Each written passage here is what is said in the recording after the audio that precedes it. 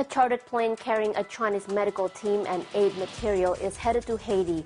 It will provide assistance amidst worries over disease outbreaks. China's Ministry of Commerce said that in addition to the 40-member medical and epidemic control team, the plane is also carrying 20 tons of food and medical supplies.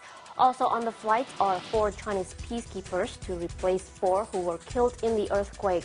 China has a 125-member peacekeeping force in Haiti. A 50-member Chinese search and rescue team had been working in the capital, Port-au-Prince, since the early days after the earthquake hit. It will leave Haiti for China today. The replacement team will patrol quake-hit areas, offer first aid on site, help disinfect surrounding areas, and assist local hospitals in resuming operations. A senior official in charge of China's internet security has claimed that the country is the world's biggest victim of cyber attacks. Zhou Yonglin is deputy head of the National Computer Network Emergency Response Team and Coordination Center. He says almost 2/3 of all Trojan horse attacks are launched from outside China, with those from the U.S. at the top of the list. Zhou also said there was no evidence to back up claims by U.S. search engine Google that it had been attacked from China. He said his center had received no proof about the alleged attacks apart from Google's own announcement and media reports.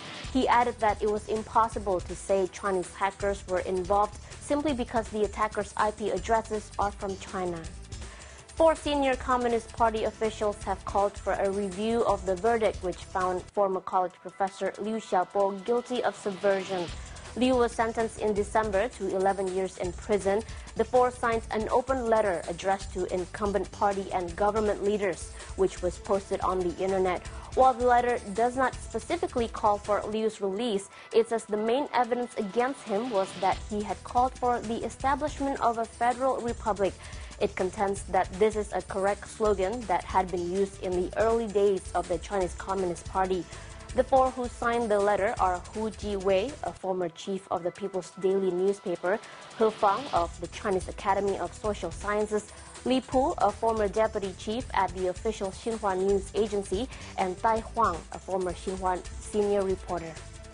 The first round of expert-level talks on a major trade pact between the Chinese mainland and Taiwan will be held in Beijing this week.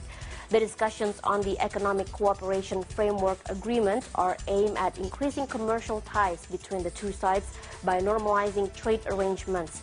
The Taiwan delegation will be led by Cao Kung Lian, deputy chairman of the Straits Exchange Foundation. The mainland side will be headed by Zheng Lizhong, vice president of the Association for Relations Across the Taiwan Strait. Taiwan has said it wants to have tariffs on petrochemicals, machinery, and textile products removed after the signing of the agreement. The initial round of talks had been scheduled to begin last week but was delayed for unspecified reasons. Bank of China says it intends to raise tens of billions of dollars in new capital. In a statement on Friday, the bank said it plans to seek shareholder approval for a mandate to sell new shares amounting to not more than 20% of its existing Hong Kong and Shanghai listed shares.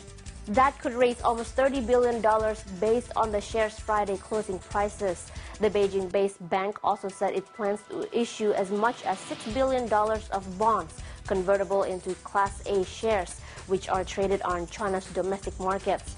China's banking sector made $1.5 trillion in new loans last year as the key element of the government's financial stimulus program. While that allowed the country's GDP to grow by 8.7% in 2009, the unprecedented credit expansion has raised concerns about how many of those loans could turn bad in coming years.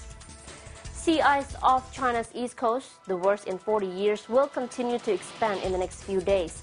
That's according to China's State Oceanic Administration, which says about half of the Bohai Sea is frozen so far. The ice has affected more than 95,000 people in Shantung province. More than 540 square miles of offshore aquatic farms and 500 docked fishing boats have been damaged already. In Liaoning province, residents on Zhuhua Island are struggling with water shortages as a layer of sea ice measuring up to 10 inches thick continues to expand around the island. Ferry traffic to and from the island, which has a population 3,200, was suspended on December 31st because of the ice. And that's the BON headlines for now, but we'll be back with more news after this.